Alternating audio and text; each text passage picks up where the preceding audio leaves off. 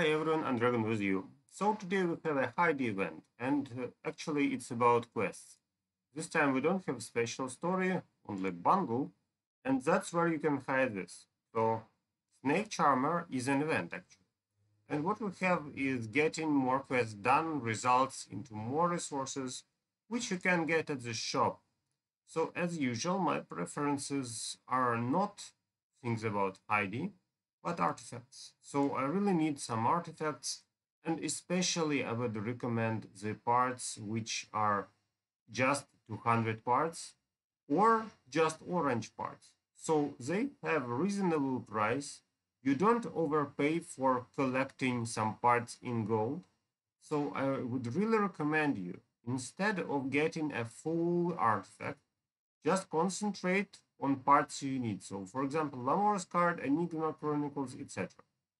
So if you add some stuff, you see that you have extra value for violet artifacts, you have extra value for gold probably, and that's how you collect a complex artifact. So I would really recommend you to focus on simple artifacts because it's just cheaper.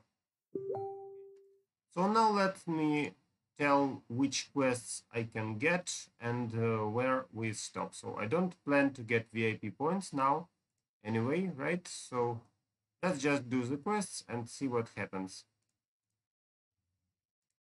Okay, so spend an 1,000, that's pretty realistic. I can afford that. Orange about Heidi, no thanks. Evolution for Heidi, not yet, I guess. Artifact, that's possible. Yeah, I can afford artifacts. And I can afford hero skin, but probably not today. So I will keep doing this later for cheapest skins possible. And artifacts, we have pretty same situation. So I go to the bottom, get somebody with just lowest possible level and just strike it as hard as I can. So that's pretty easy. And that's how I can collect some of those stuff. Okay, so anyway, while you get those rewards, the farther you go, the more you get. And in the end, people say you can easily get to 800 without serious spending. So that means at the shop, you are probably required to get some red artifacts, maybe some orange artifacts if you. That's about event. So now about Heidi.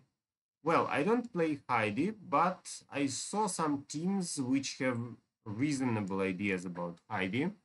And what I want to highlight. So we have dodge chance about this character. So he can't dodge control effects and he becomes fully visible after being damaged. But if he isn't damaged, he has camouflage.